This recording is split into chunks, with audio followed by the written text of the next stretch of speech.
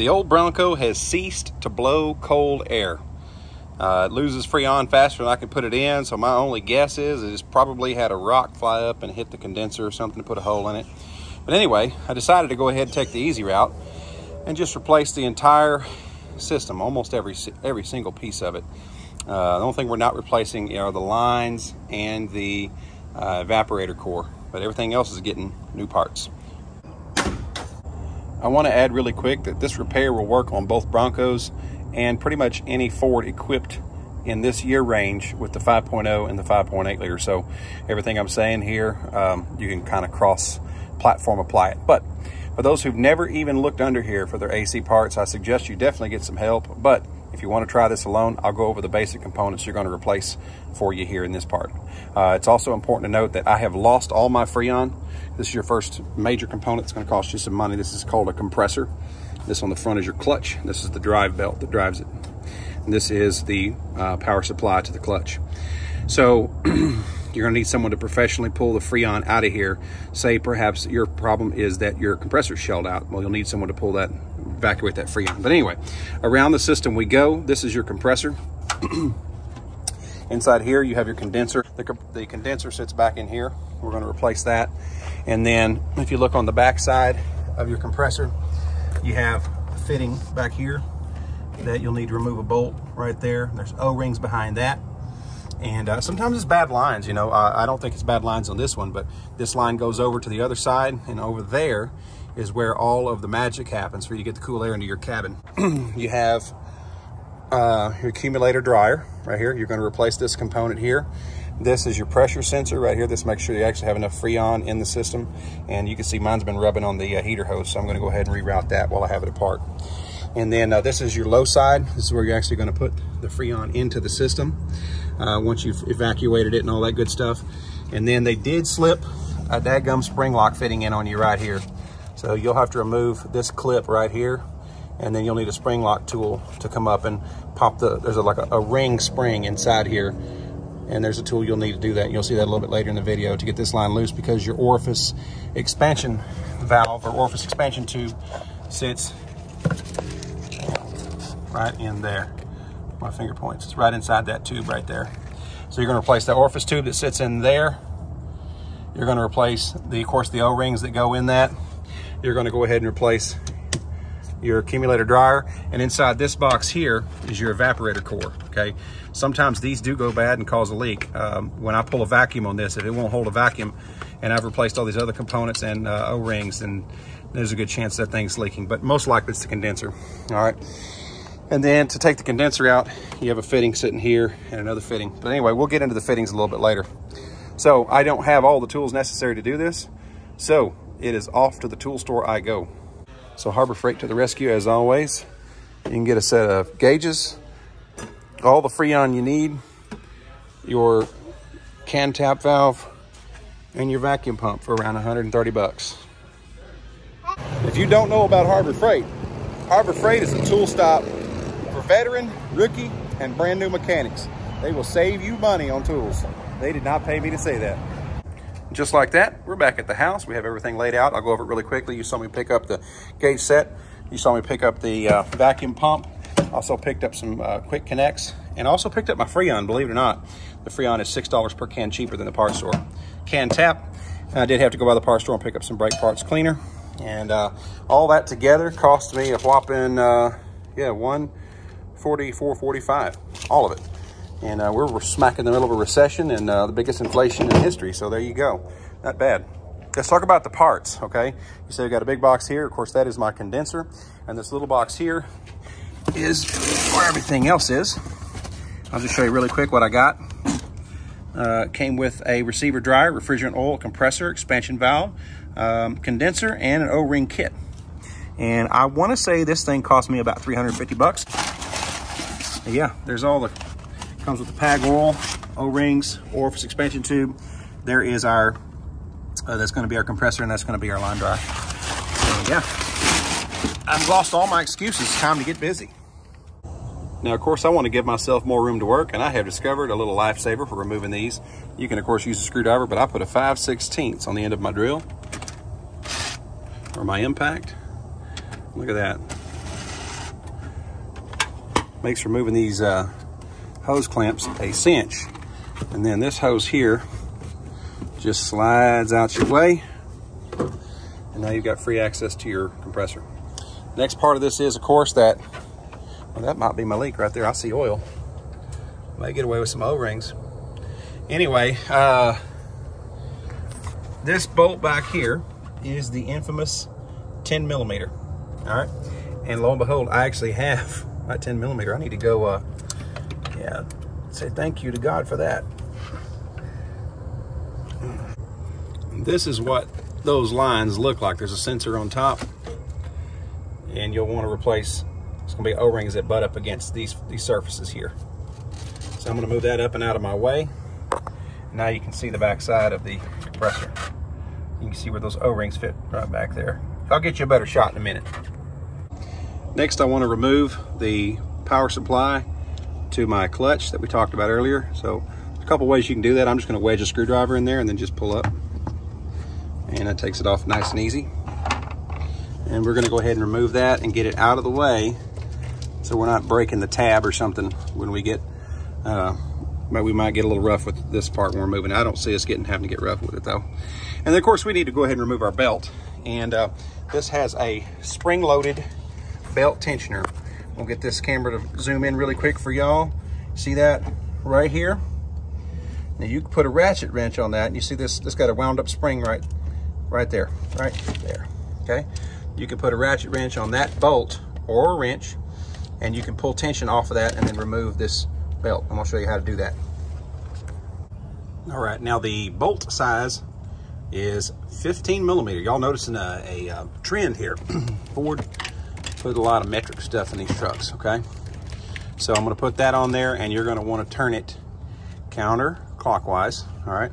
So that means you're gonna put it on there and push down on the wrench, like that, see? And it doesn't take a whole heck of a lot of pressure. I'm doing this with a thumb and finger. I'm trying to keep my hands out the way so y'all can see what I'm up to.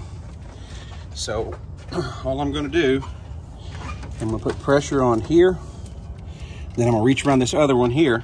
I'm gonna slide the belt off, just like that, all right?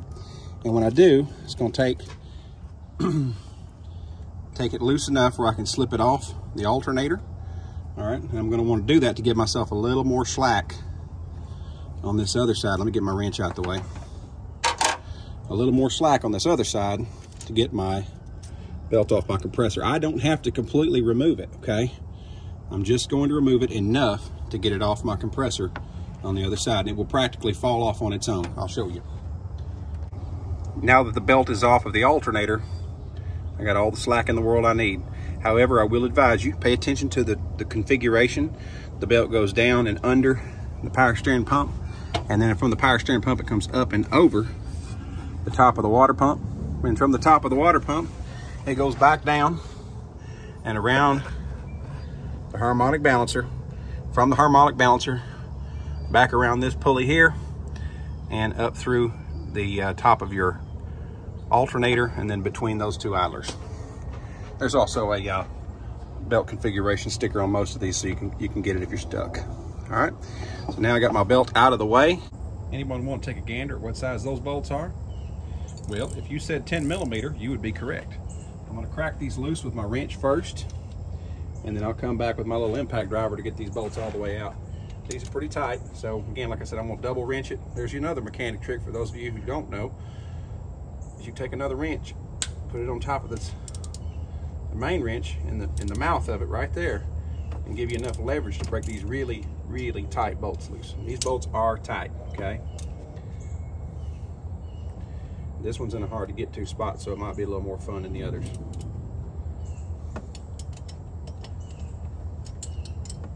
But I need to let y'all see me struggle, well, you know this is real. There are times in a man's life where he knows he's whooped and he needs to try something else. Well, here's my something else. That is a 3/8 drive ratcheting breaker bar and a big 6.10 millimeter. Let's see if we can break it loose with this guy. I think they're gonna give. What do y'all think? They're either gonna give or they're gonna strip. There we go.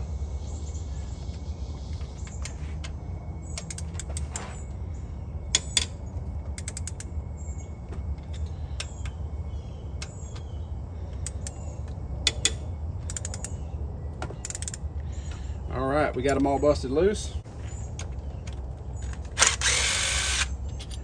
There's some long bolts, so you don't want to lose them. Probably don't have extras laying around unless you got a Ford graveyard out back. Not a bad thing to have, actually.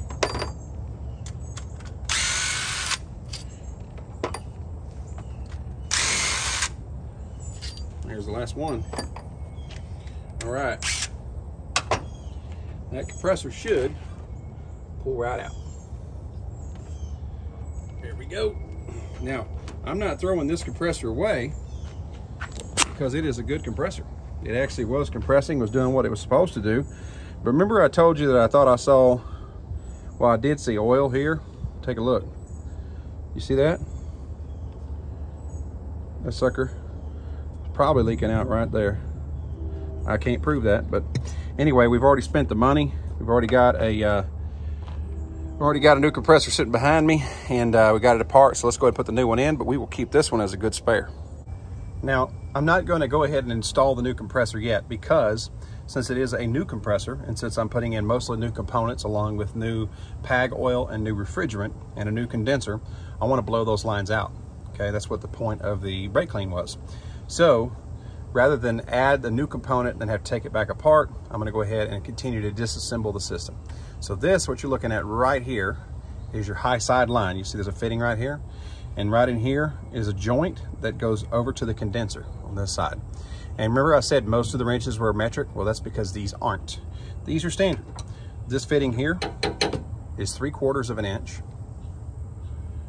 and this one here is a 7/8. I could not find my 7/8. I think one of my kiddos might have made off with it, so I am doing the unpardonable. I'm using an adjustable wrench to go ahead and break this loose. So we'll go ahead and make sure that's good and tight.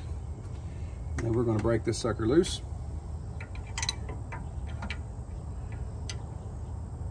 So we can continue our journey in getting the condenser out.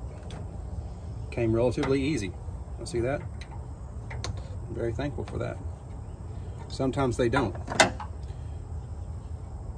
And I can't help but have my hand in the way on this one, folks. I'm really sorry. I'm gonna try to, well, there we go. And pull this apart right in here. Y'all see that? There's one of the O-rings you're gonna need to replace. You're gonna need to find all your O-rings in this system and replace them with new ones. Here is your other fitting that goes to your condenser, okay? And like I said, it's also another set of sizes, but it's also in standard. So for this for this side, you're gonna need a 3/4 and you're gonna need a 5/8, okay? So your 3/4 is here, your 5/8 is here, all right? Put these together. Best way I know how is to show you is to put them together, make a, there you go. Make a little point of pressure with your hand. You can squeeze it. It gives you a little bit of leverage to work with to get that nut loose. Although this one came really easy. I promise y'all I did not pre-brake these before filming, so this is all raw. And again, just like the other side, we're gonna go ahead and pull this off. And there is another O-ring. Be careful with this one, I just bent it. That actually bent the line because that goes over to that spring lock fitting I showed you earlier, so just be gentle with it. I was a little rougher than I should have been. And here is the O-ring on the other side of the condenser. And you can see when you look closely, they're flattened. So that could have also been a point of leak too. I'm assuming this system has more than one leak. I think the primary leak, something hit my condenser while I was driving down a gravel road, put a hole in it. This clip I showed you earlier is the other end of that line we just took off from the other side of the condenser, okay? So I'm going to attempt to pop this clip off first with a screwdriver.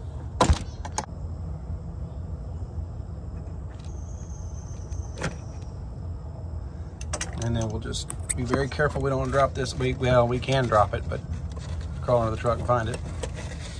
Pull this clip out, put it up here for safekeeping. All right, and then you're going to need the spring lock tool to slide in under here to release an actual spring.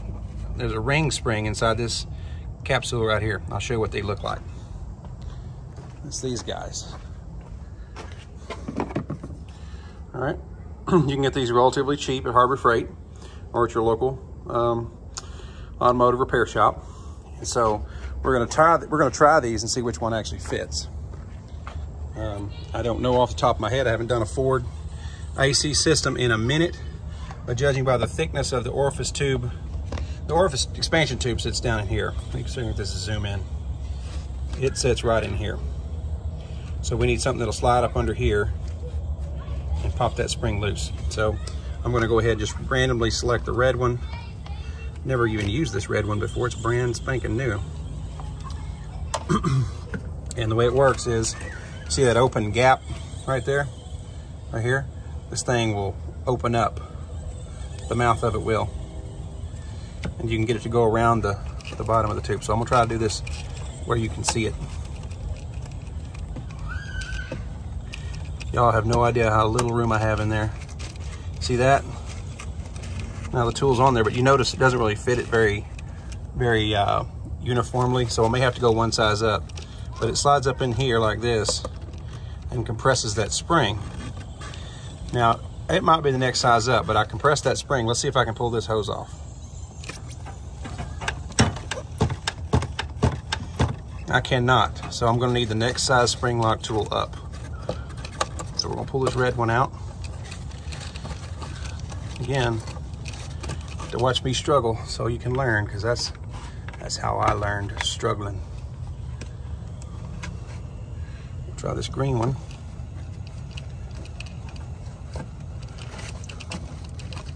That's a little better.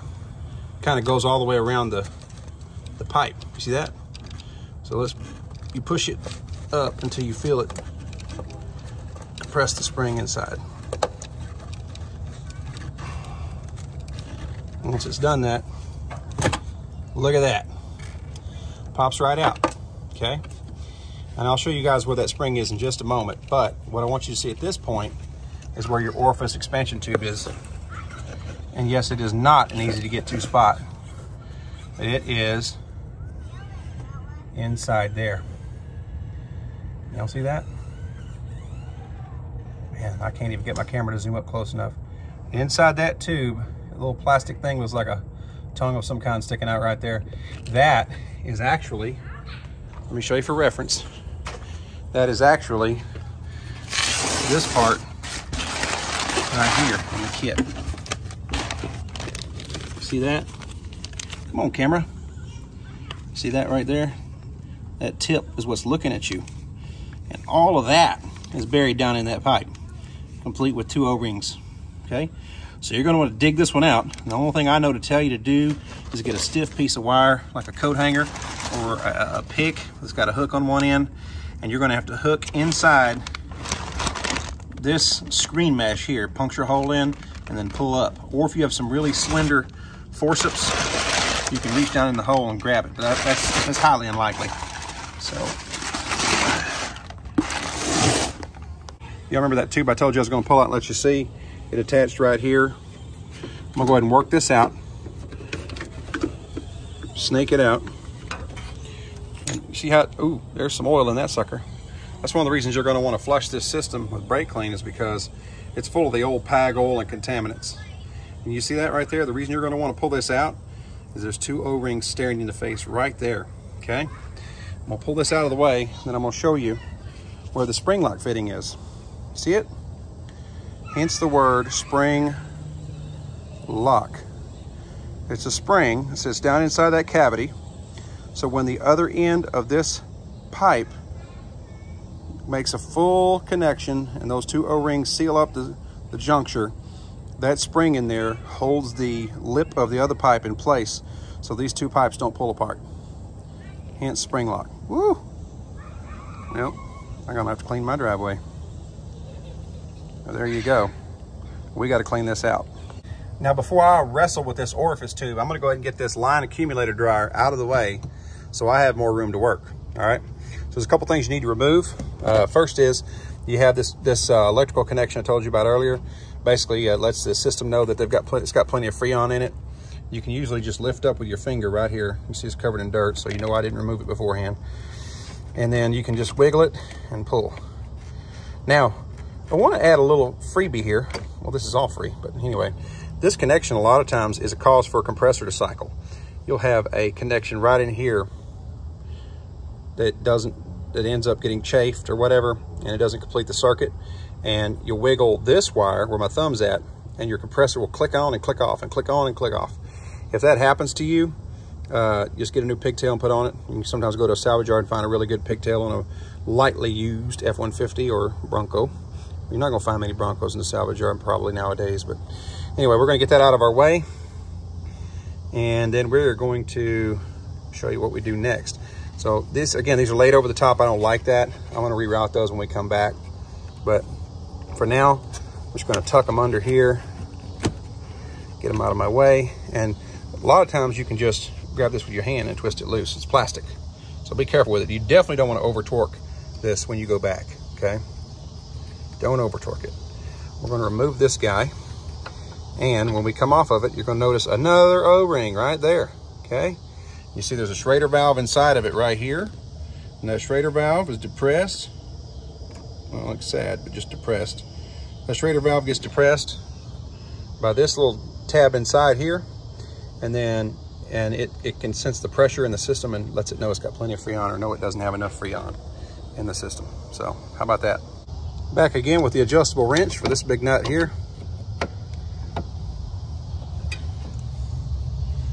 We're going to loosen this before we take the bolts that hold this thing on in place. It's tight. Woo! That's tight.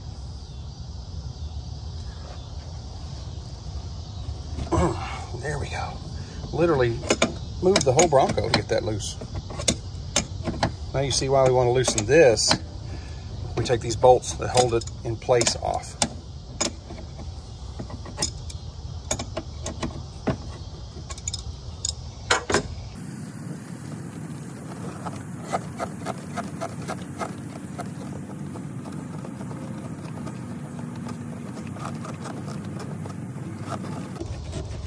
It's a workout. And yet another O-ring, y'all see that? And this is one of the lines that we're going to flush out. And it goes all the way across the firewall over to that little manifold that sits on the back of the compressor. Now we have a bolt here and a bolt here that hold the accumulator dryer in place that we're going to want to remove. I'll tell you what those sizes are. Before we take those two bolts out, we're going to remove the other big bolt, or nut, I should say, here on the other side. Back again with the adjustable wrench. Be careful with this one because it is connected to your evaporator core. It sits in there, so you don't want to beat this up too badly trying to get it loose. Apply some force. There you go.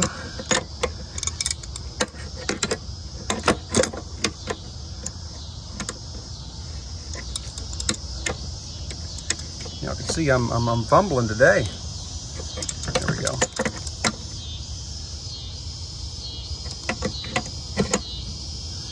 Now you know how much of an imperfect mechanic I am, right? So if you're fumbling, don't feel bad. This shade for your mechanic is fumbling too. And you can see this hasn't been off in a while because it is really corroded up. Incidentally, there's a lot of water accumulation on here too while the AC is running during the summer. You hear that? So we're going to come back just to make sure we don't, I don't know, make these threads forever irremovable and put a little bit of lubricant on it. And, ooh. Inside of here is going to be another O-ring right in there.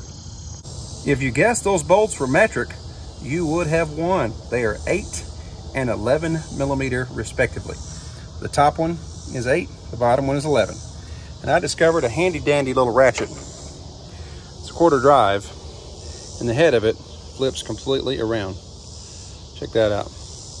And it's very helpful for getting in tight spots like this when you don't have a whole lot of room to work to get to the head of a bolt. So we're going to start with the easy one. We're going to go ahead and do our 8 millimeter.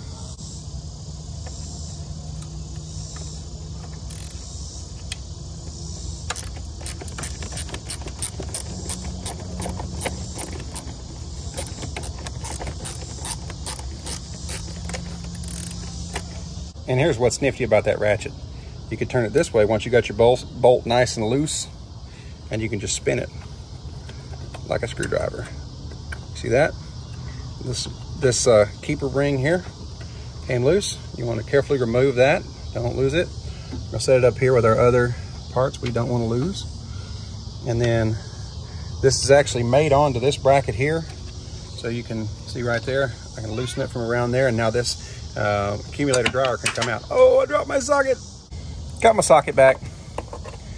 I won't tell you guys how miserable it was, but I did get it back. It landed it underneath the engine on the frame. I just told you, didn't I? Well, we're gonna drop it again if we're not careful. There we go.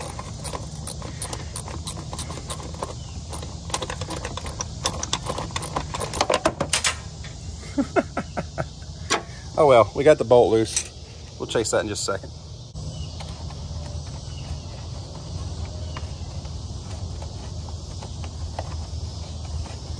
Again, this will go in the bolts we do not want to lose. So we'll set that up here. Now this band is loose. We're gonna go to the other side. And I don't know if y'all can see that, but look, right. Y'all see that? Right there.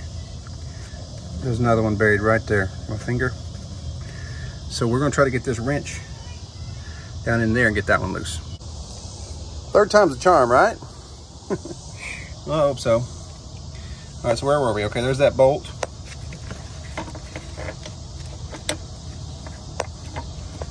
I'm sorry, y'all can't see that very well.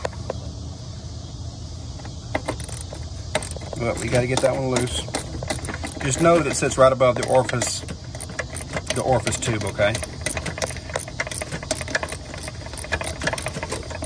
My hand's going to completely cover up what I'm doing here, y'all. Well, not quite.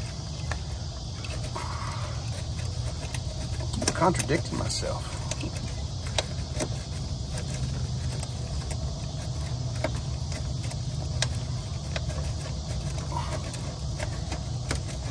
Yeah, in case y'all didn't notice, mechanic is not my regular gig. By trade, I actually am a power grid operator who shade trees his own stuff.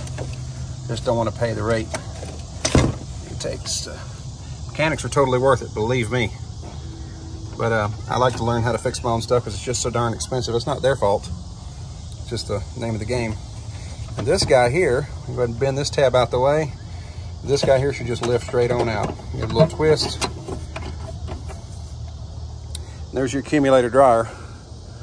Now you can see both fittings and the bolt holes. We'll get this out of the way.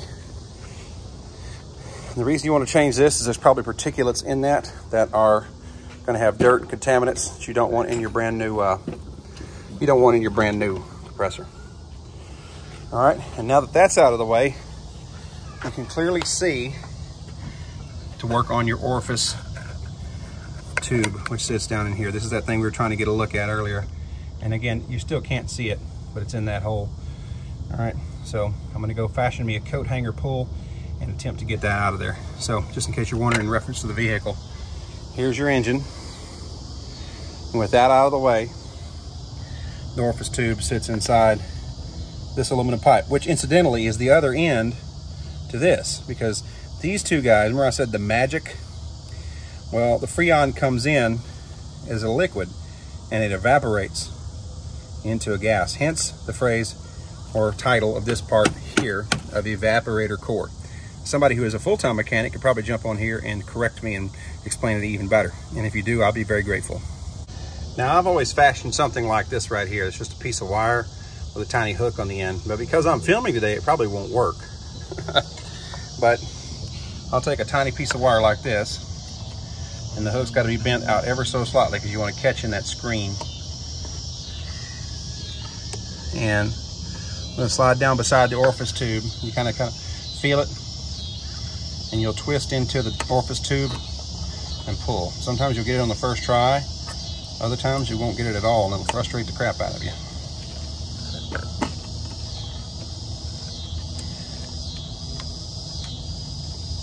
Pushing down beside the tube, twisting, trying to get a hook on it.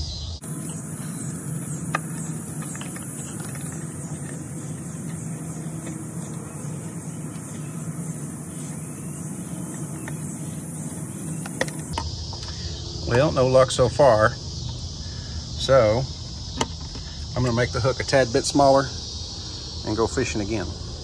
Made a tiny little shepherd's crook this time. We'll see what happens. Again, y'all don't benefit from me doing sleight of hand. You need to see me do the process, so we'll see if this works. Well, I caught something that time.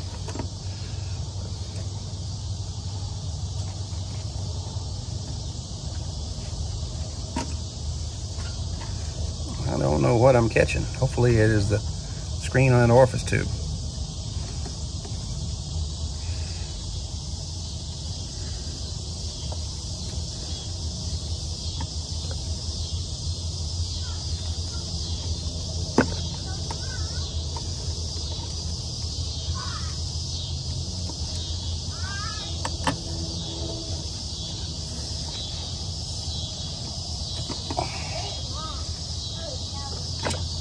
There we go.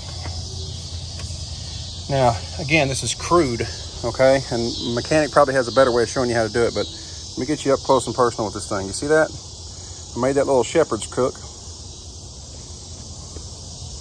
And then shoved it into the hole beside it and pierced that screen and got the shepherd's crook inside the screen of the orifice tube. And then pulled. All right? So, hopefully that works for some of you. It's just a simple piece of baling wire. Now, the reason you want to remove it, there you go. Look at all that trash. Now, remember I told you guys the compressor was working. I was going to go ahead and just replace it anyway.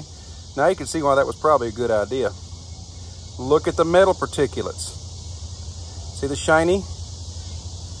Sucker has got, it's got metal shavings all in it. So it's a good thing this thing went ahead and leaked all the Freon out. My compressor was on its way out anyway. So what that means is we're going to want to flush this entire system with brake clean and follow it up with air. But there's how I get the orifice tubes out. It's not pretty, it's not clean in any way, but it works. From outside the hood, you can see both ends of the evaporator core. Okay, you see the small end that I just removed the orifice expansion tube from here, and you see the top end here that bolted into my accumulator dryer. You see that old dirty O-ring is still on there. I'm going to go ahead and remove this dirty O-ring. Get that out of there. Now, something else I forgot to point out is that there's two O-rings on the bottom of the orifice tube that the new orifice tube already has in place. See those? Oh, look at all that metal. Yay, focus. Okay, enough of that. We're going to shoot brake clean into this evaporator core, and then we're going to follow it up with air to flush the system out. Now, I don't want to blow all that nasty stuff all over my Bronco, so unfortunately you won't get to see all the gunk come out, but you'll get to see the after effect. I'm going to take my brake clean here, and I am going to fill that bottom hole up with brake clean.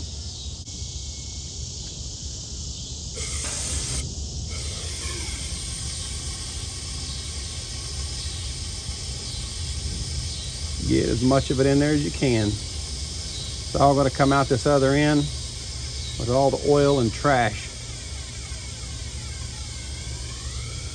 that's inside that evaporator core. I'll show you. We're going to go ahead and do an air follow. Before we do that, I'm going to go ahead and put a rag over this end to catch all the crap, because it's going to be a lot of crap.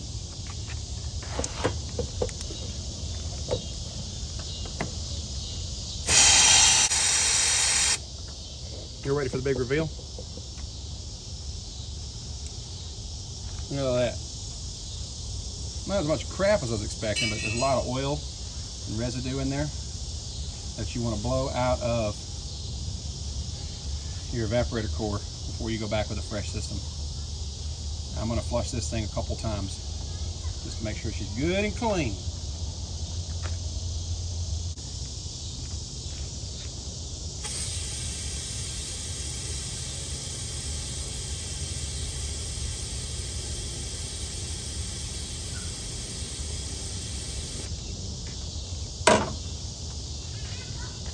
I think it'll probably blow colder than it did when it come from the factory, maybe.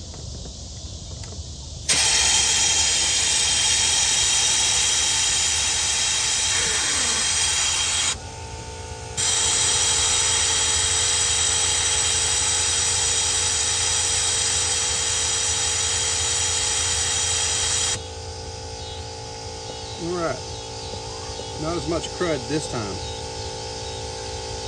So it's getting cleaner. Just for good measure, I'm also going to flush it the other direction. And if somebody knows better than me, obviously I want you to tell me. But we're going to go ahead and shoot the brake clean through the evaporator core this way.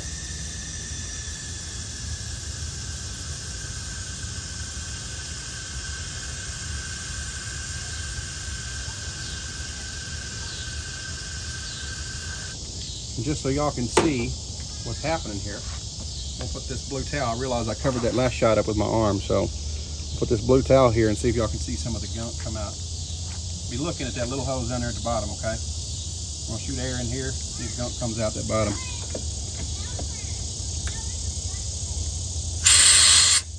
See all that? That's what we're doing. We're getting that evaporator core nice and clean. Look at all that. All that junk coming out of there. A lot of that's just oil, but I can guarantee you there's probably some metal particulates in there too, judging by how much we found on the old orifice tube.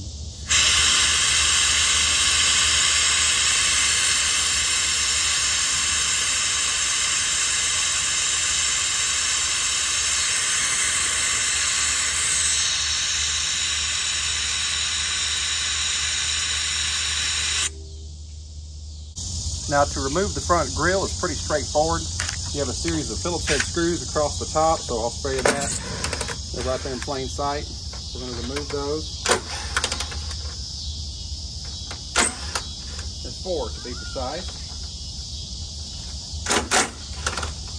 And then inside the grille, you have a screw hidden right in here that you need to remove. And when you do that, if you're gentle, you should be able to get this sucker off. You don't want to damage that. That's expensive.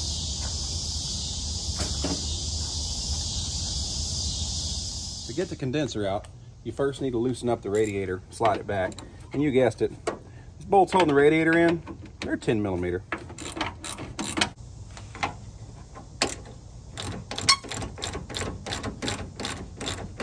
To remove this little air intake, you just take a screwdriver, pop these little keepers out, make sure you don't lose them. You can just rotate this up and out of your way. Once those top 2 radiator bolts are out, the radiator will literally just lean back and allow you to access. There's some other bolts back here that are actually holding the condenser in. I'm gonna try to get my camera to zoom in and let you see it. But your first one is right here. Right there, and your second one is right here. And so those should be 10 millimeter as well.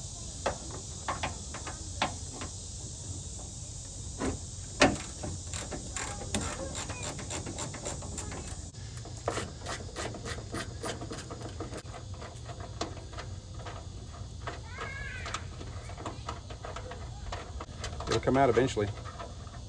There we go. At the bottom of the condenser, there are 2 more bolts holding these brackets on, and I'm going to show you for reference where they can be located. If your bumper has this neat little plastic cutout right here, here, and here, you can access those bolts. And wouldn't you know it, they're not 10 millimeter, they're actually 13 millimeter. So I went ahead and removed the grill so I could kind of show you where everything's at, because you don't have to remove the grill. As you can see how battered and bruised mine is, my condenser is. Oh, you can also take a look and clean out your oil cooler while you're at it if you want.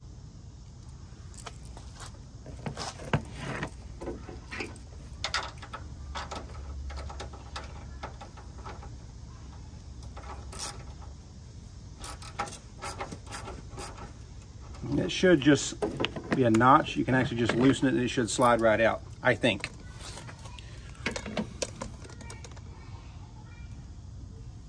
And that one, well, I have to eat my words again, folks, because that one actually does look like a 10 millimeter. Let's see.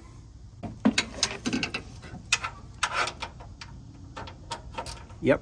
So just disregard that last thing I said. My Bronco apparently has a hodgepodge of bolt sizes.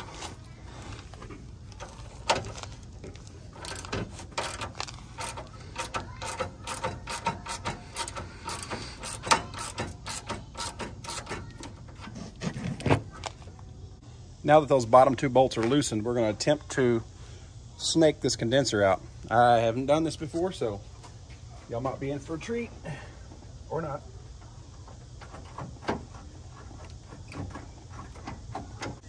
All right, I'm going to attempt to capture what you have to do to get this thing out. First of all, at the bottom of the radiator on both ends are some tabs that sit down inside of a little plastic, or not a plastic, but a rubber shock mount down at the bottom of the front core support. You'll need to pick the radiator up and slide the bottom of it out. It only moves the radiator this way a couple of inches, but when you do that, here's the sequence of getting that condenser out. You lift up ever so gently, and then you rotate the driver's side of the condenser up, like that. Okay, driver's side up, and then out. The reason I was having so much trouble, and you will too, is because of this pipe right here. Okay, see that? It comes out at an angle, and it's, I don't know, 2 inches of extra pipe right there. That's what was holding me up, trying to get it from in here. So there we go. Now, I don't see any oil on this thing, so it's very possible this was fine. I don't know. But I'm not going to get rid of it. I'm going to hang on to it because it's always good to keep a spare part, especially if there's nothing wrong with it. Now that the condenser's out, you can sort of inspect your radiator. And so I can see I have one mud dauber nest there I need to get rid of, but otherwise this sucker's pretty darn clean. So what I'm going to do now, get rid of this. And then you can also look down there and see those mounting bolts right there. There's no one right there. That's what the bottom tangs on this condenser slide into.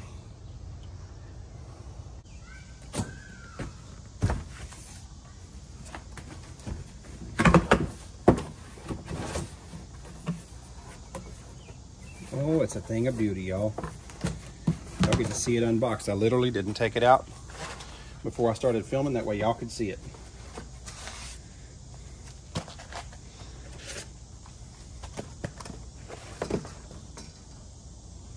La. Oh, it's beautiful. All right, so let's go over really quick what you're going to have to swap out, okay? So here's the new one.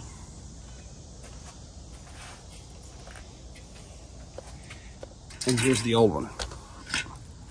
So you can see really quickly, there's not a whole heck of a lot you got to swap, but you do need to grab that grommet and that grommet as they fit right here and right here.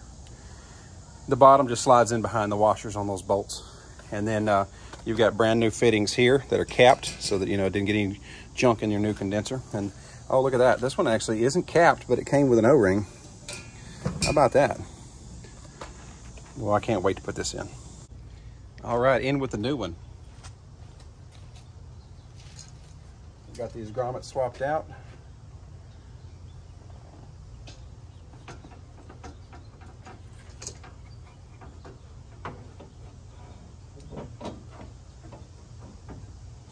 Let's just see how hard it is to get this one in.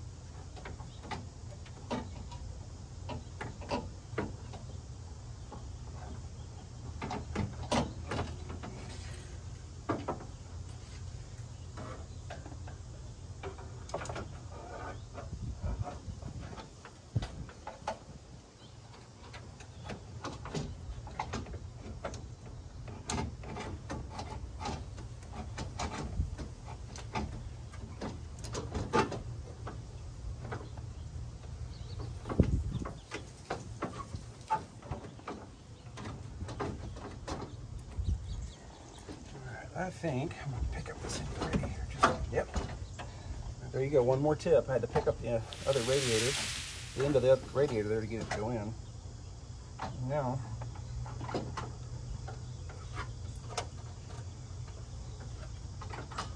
it's in place.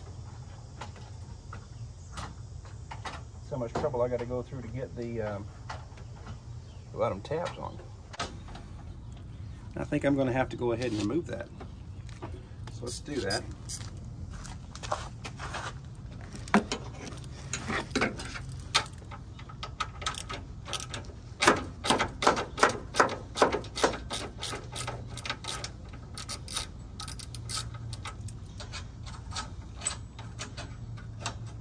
Thanks, it didn't have to come all the way out with it.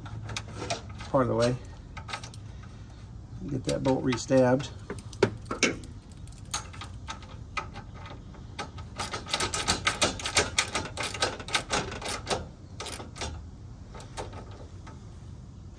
Remember, don't tighten it down all the way because you still got to do the other side. Got to get the other side in first. So let's go and get this other side in. Let's see how much trouble it is.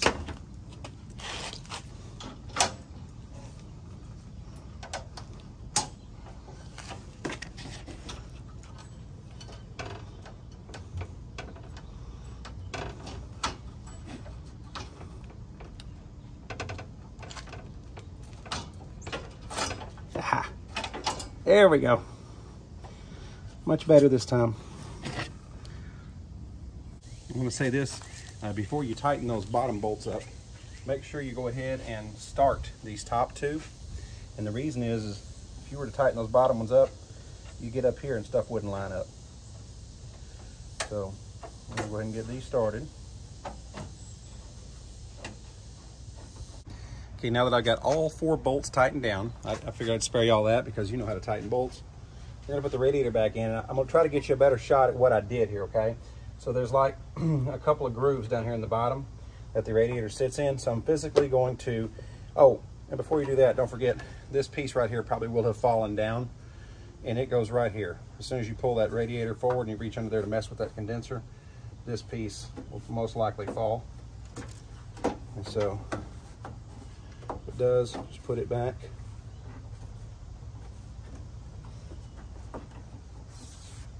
And then you're going to pick the radiator up. Be very careful because it's still hooked up, okay? I'm going to make sure that it's in the left side over here. And pick it up again, slide it in on the right side over here. And then wiggle it so it fits, and then you may have to adjust it back to the right or to the left depending on how far you moved it. In my case, I moved mine a few inches that direction. That rubber grommet at the bottom that holds it in place doesn't like to give. So what I'm gonna do, I'm gonna pick it back up. I'm gonna try something here. If you got an old piece of rubber, which by the way I did use I did use liquid wrench on these old rubbers here because the ones that were holding the condenser in, because they were very much stubborn, didn't want to go. So I'm gonna shoot that one down there with some liquid wrench.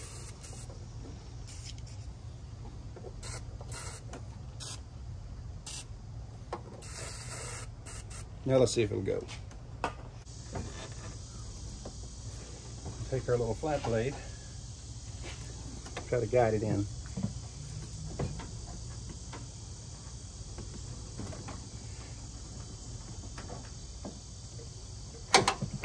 There we go.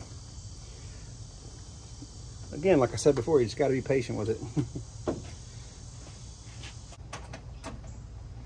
Whole idea is to go back with the Bronco in better shape than when you tore it apart.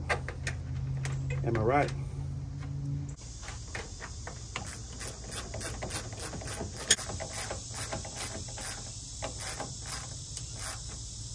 Don't worry, I put a little lubricant on those threads.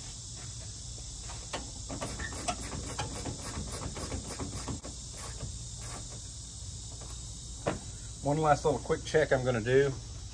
I'm going to go ahead and slide this back into place here. I'm also going to spin my fan. Of course, my belt's in the way, but my fan spins freely still, so I know that we got that sucker lined back up with the cowling.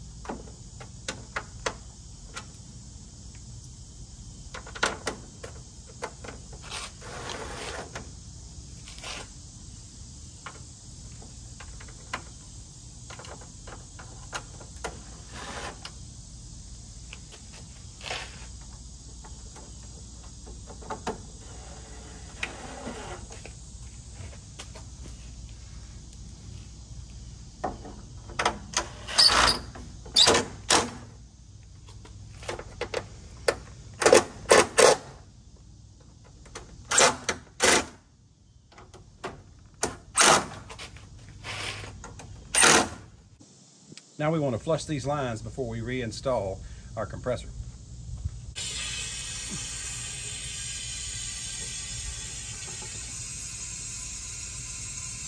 I'm going to fill this sucker up with some brake clean. And we'll follow it with some air. Not a whole lot, just a little bit. Well, that was a whole lot.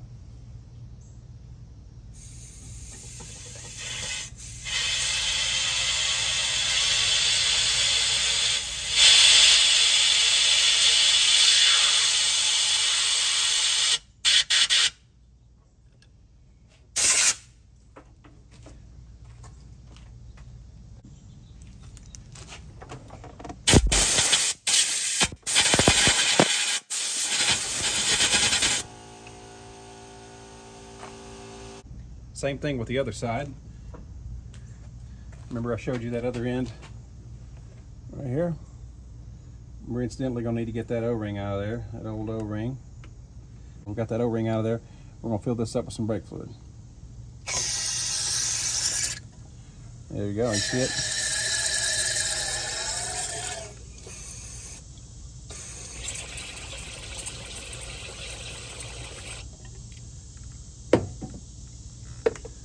We'll follow it with air, and we'll have some nice clean AC lines to go with our nice clean new parts.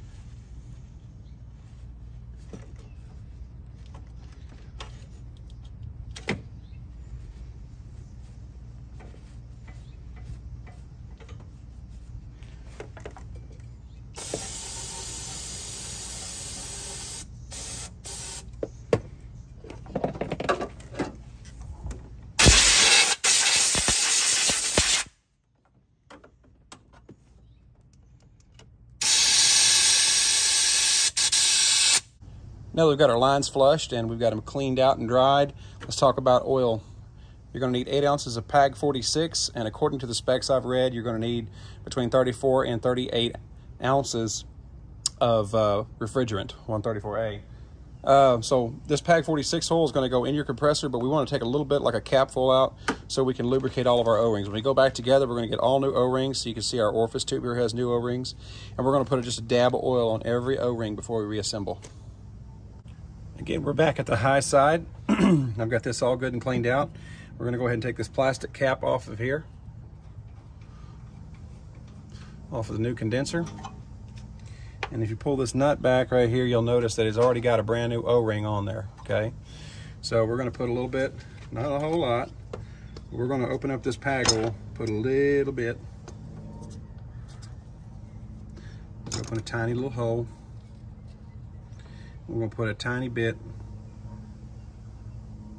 of this oil on all of our O-rings.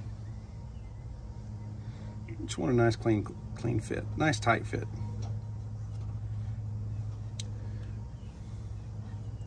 There you go. Now that that's lubricated,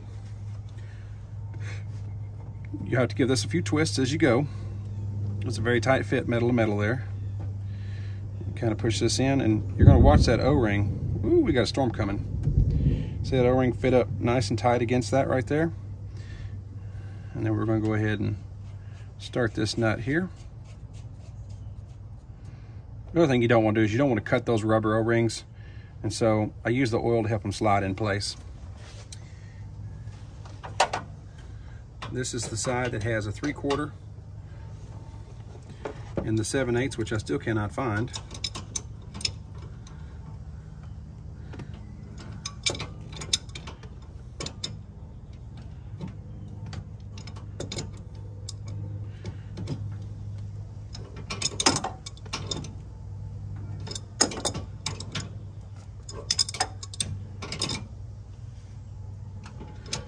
Remember, we are not going for lug nut tight here, okay? Just a good snug fit. Here's our orifice tube. This is the end that you want to put down, okay? But I'm going to go ahead and just for demonstration purposes, I'm going to go ahead and lubricate these O-rings. My hands are clean, they're brake clean, they're just really stained. This will help sliding it down in the pipe as well. There you go. Here we are. We're going to go ahead and put it in with the white side down. Just kind of rotate it around as we push it in.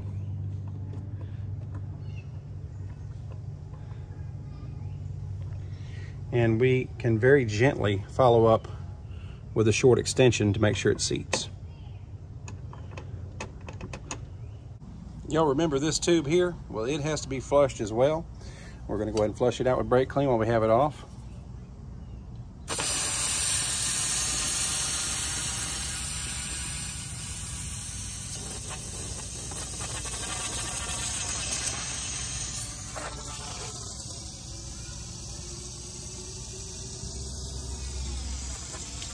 Till it runs clean.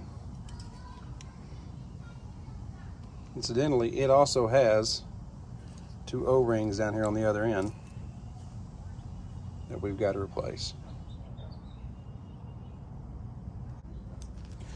I'm going to follow up with some air.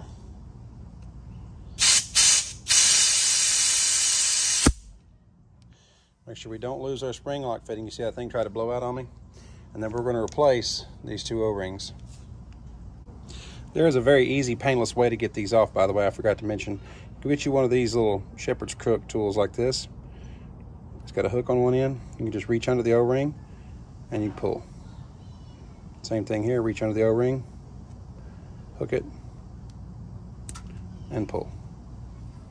Now we're ready to install some new ones. Got the new ones on, got them lubricated up. Well, spring lock fittings are a pain in the butt on the disassembly. They are a cinch on the reassembly. Literally, that is all you do. That is a seal. Of course, don't forget to reinstall your clip when you're done.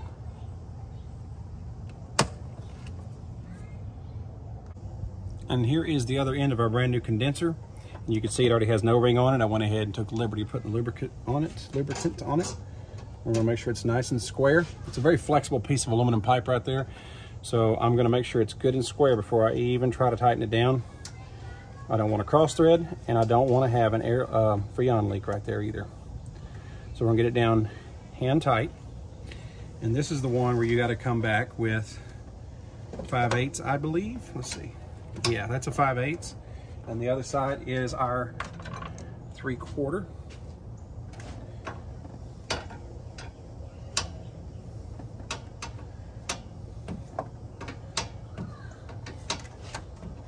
We go ahead and get that nice and snug. Again, I started it by hand and I ensured that aluminum pipe was squared up before I went to work on it. Now this one you're going to want to be even more gentle than the other side because there's a joint right here that you don't want to bend coming off that new condenser.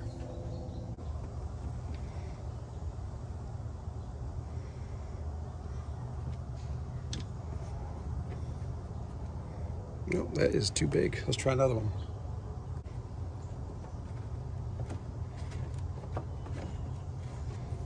There we go. Now we're ready for our new line dryer.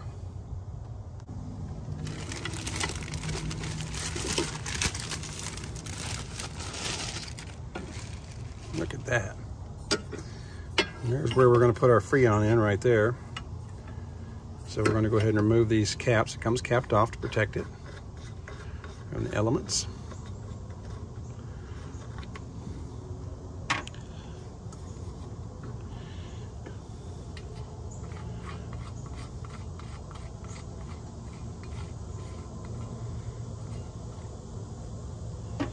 This end actually has a plug in it. I'll definitely make sure you remove that plug or you'll have all kinds of problems and you won't know why.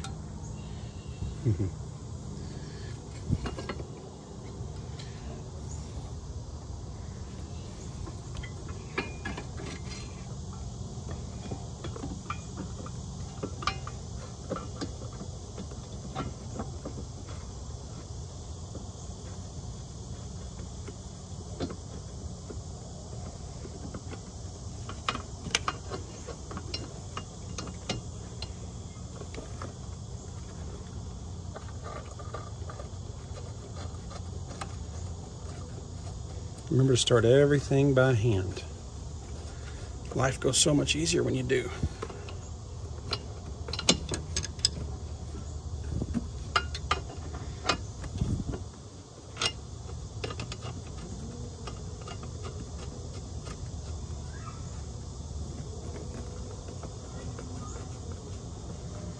And now we can tighten it down with wrenches.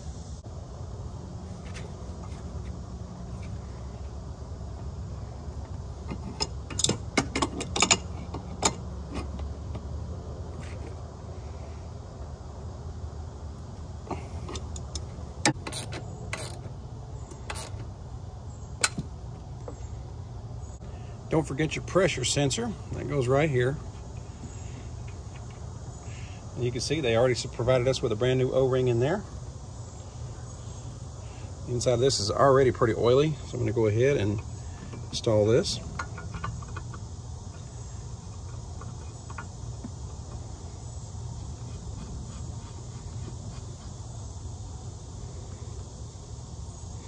Remember, we don't have to tighten this too tight because, well, it is plastic.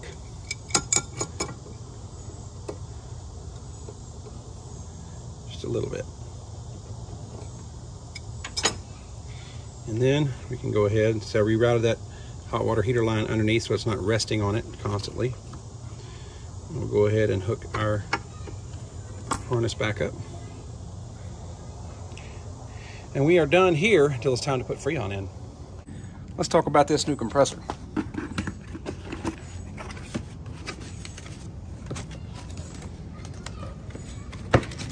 It should come complete with a brand new clutch, and the back of it will be plugged with a plastic plug. All right, so we're going to go on and remove that 10mm bolt right there. You hear that little hiss? Had some pressure on it.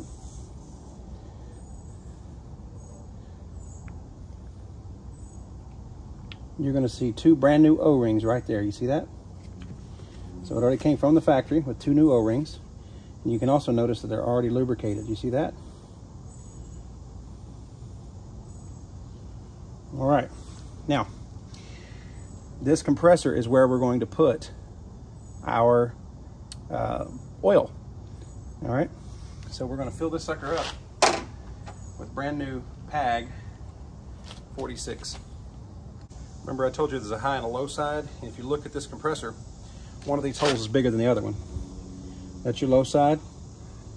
That's your high side. We're going to put our PAG oil in the low side.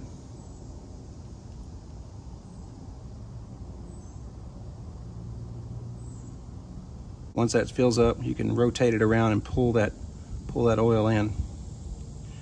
That way you can get the other. Well, heck, I'll show you on camera. Why not? Hear that?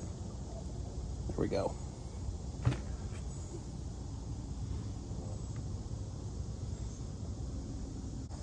Now, to be totally honest with you guys, I wasn't able to get all the oil into the compressor.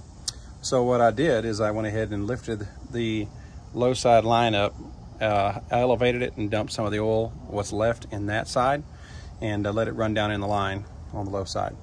So now we're going to go ahead and get the compressor in, and in order to not lose my oil, I need to keep it pretty vertical. So what I'm going to do is I'm going to set it down in here like this. My camera decided to click off right at the moment I was going to show you all this. So what I ended up doing was turning these hoses flat, and then starting this bolt by hand. Always start by hand, and then tightening this bolt down on the back here. Sorry you didn't get to see that, but I don't want to take it back apart with the risk of losing oil. That's the easiest way I know of after filling this compressor with oil to get these lines back on the back side. And then we can just rotate it down and into position. Go get our bolts.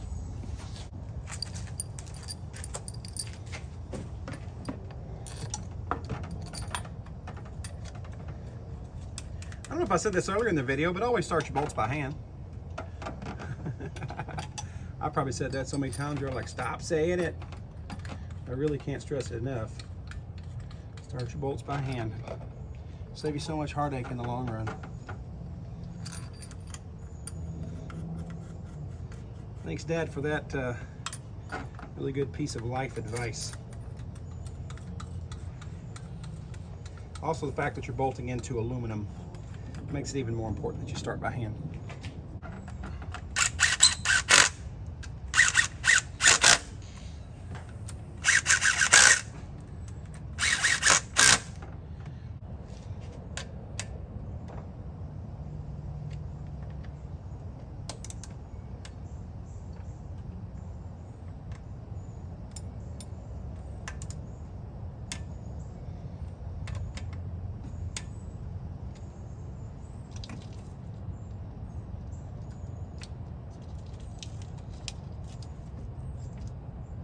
After tightening those bolts down, I went ahead and put the belt on.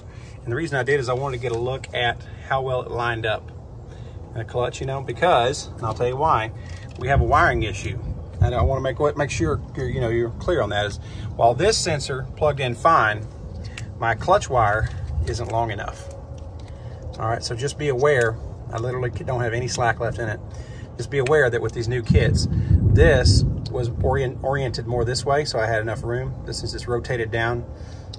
This is not going to fit, so I'm going to have to splice in some wire here to lengthen that.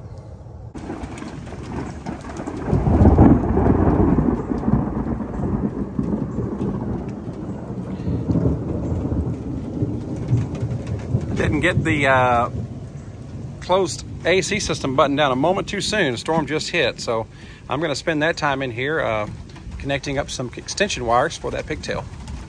Well, it is still raining and thundered, but it let up enough for me to go ahead and make a wire extension here. I made that in my garage, and I've got some heat shrink on this joint. I've got heat shrink on this joint, and then I've got electrical tape. So it's not pretty, but it does the job. And you can see now we can go ahead and plug in our compressor. And to keep this from unnecessarily vibrating too much and coming apart, I'm probably going to stick a zip tie around there just to kind of hold everything in place so that wire don't sit there and vibrate and potentially come undone. But with that being said, folks, we are ready to install our line here for our intake, and then we're ready to vacuum this sucker down and see if it'll hold a vacuum. All right, so we can get this back on. Come on. Come on. All right, there's one end. Get off there, dirt. I'm telling you, that thunder, it just don't want to let up, does it? All right, here we go. All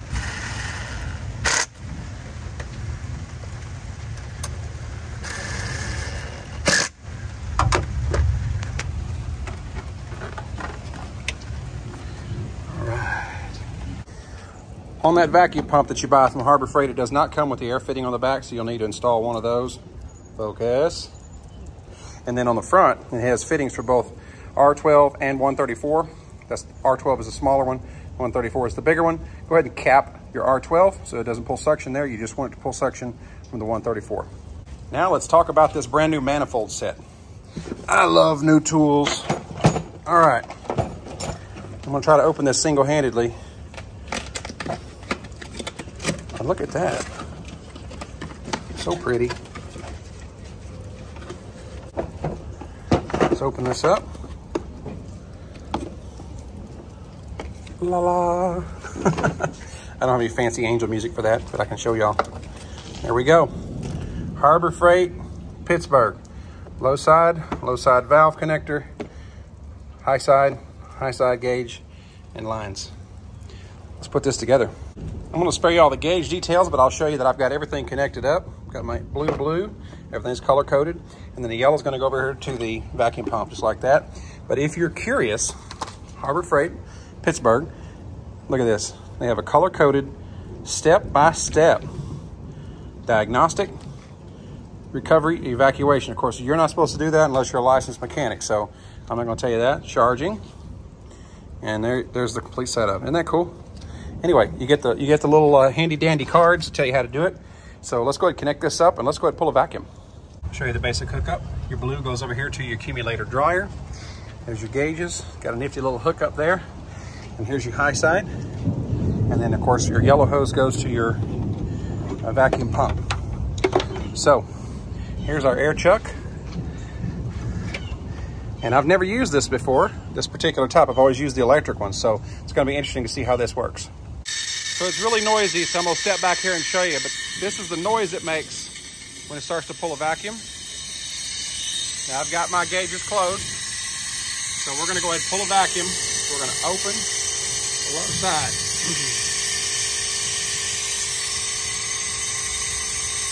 Here we go.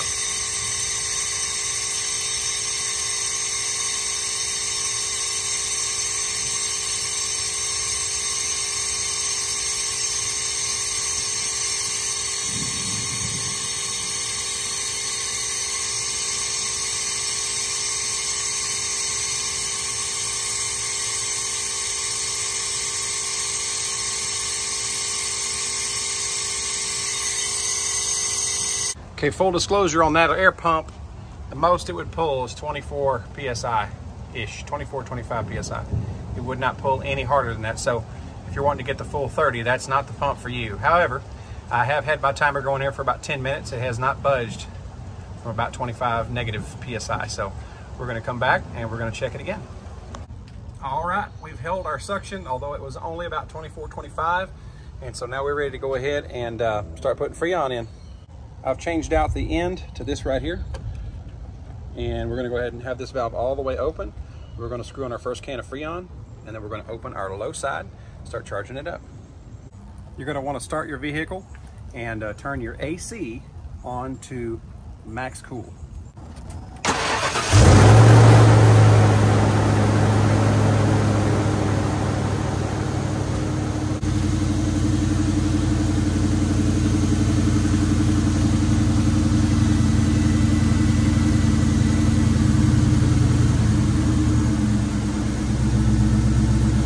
Tighten that up good.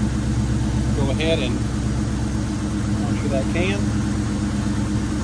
In this case, these have valves on them. We're going to close this down all the way. And then we're going to go ahead and open on the low side and let it start pulling that Freon in. You'll hear it. The can's going to get pulled too.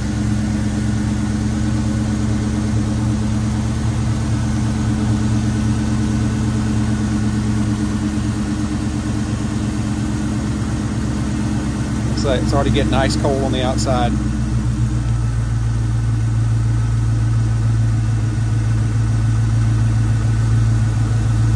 It's also getting lighter.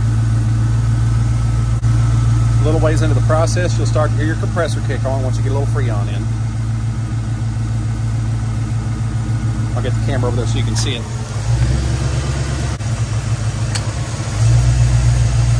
See that? You'll also notice your little sight glass going crazy here on your manifold. Y'all see that? That is Freon entering the system. The cycling of the compressor will also get more rapid. While this is pulling it in, this Freon is 12 ounces a can. It's 3 cans, it's 36 ounces. Different things, different manuals say different things. I've seen it say 32 ounces. I've seen it say 38 ounces. So we'll just go by what the gauges say once we have these 3 cans in. Oh, look at how frosty this can, valve, and hose is. Woo. You can also hear my compressor cycling more frequently. Can number 1 is almost in. While the sight glass is a pretty good indicator that you're out of Freon in a can of Freon, you can also tap the bottle and hear a different sound. Listen to this. Okay, there's an empty can. Here's a full can. For the difference, once you've emptied the can, you want to go ahead and cycle this valve on top all the way back out. All right.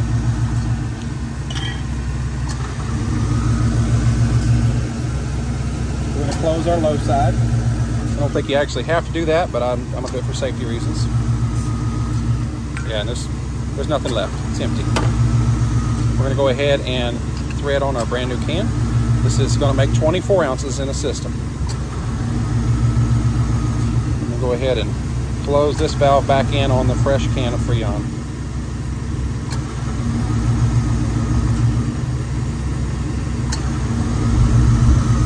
And open our valve. around the time can number 2 is in, the compressor will continually be on. It will not cycle off again. And you'll see our gauge is starting to get close to the values we're looking for. This is a really good sign right here. Take a look at that. Woo! That's cold. I neglected to get footage of the final pressure readings, so here's an image of what your needles should be registering high and low side. Y'all, there is nothing like getting in a Bronco and having ice cold air come out of these vents. Totally worth all the sweat and tears. And a little bit of blood too. All right, y'all let me know, what do you think about that? Would you like to see more repair videos like that? Because if you do, I've got another big repair coming up on this Bronco soon. Thank y'all so much for subscribing to Grub and Gas. I appreciate every single one of you. Tell a friend about us. If you haven't subscribed, go ahead and subscribe and hit that bell so you know when we upload new content. And we're doing a big series of dad jokes too, 365 days of dad jokes. So if you don't like repairs, just stick around for some dad jokes. Y'all have a blessed day.